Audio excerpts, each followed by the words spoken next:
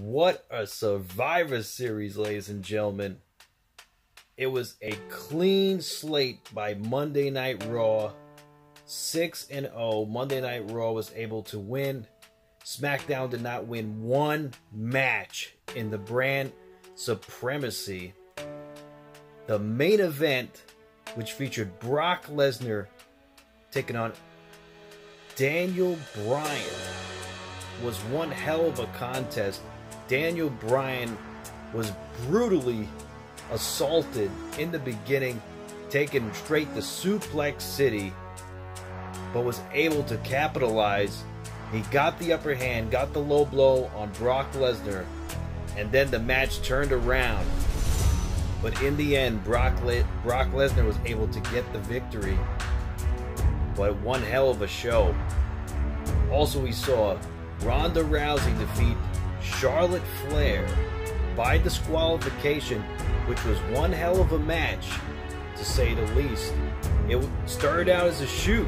Charlotte Flair was basically exposing Ronda Rousey, showing her experience for the wrestling business.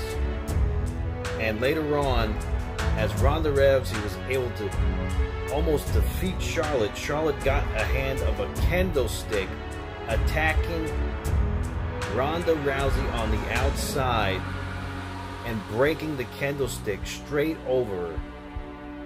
And then continued the assault inside the ring, leaving her battered and bruised, bleeding, and almost concussed.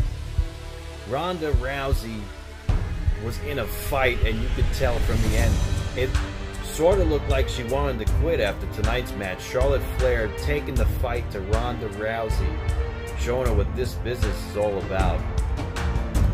Also, we saw Braun Strowman basically win the whole 5-on-5 match against the SmackDown team, defeating all members of SmackDown except for Samoa Joe. But Samoa Joe was defeated in the early on from Drew McIntyre. But that was, I would have to say, match of the night. The 5-on-5 men's contest. Also, the cruiserweight title.